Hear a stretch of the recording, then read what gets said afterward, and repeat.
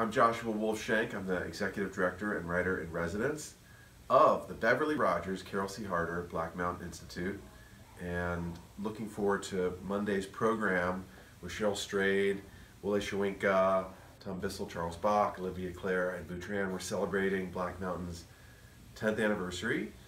We started in 2006 with this epic lecture by Toni Morrison and have done hundreds of programs over the years, publishing journals, greeting fellows from all around the world, bringing them to Las Vegas, and many of them have ended up living in Las Vegas, and really stimulating a genuine literary culture here.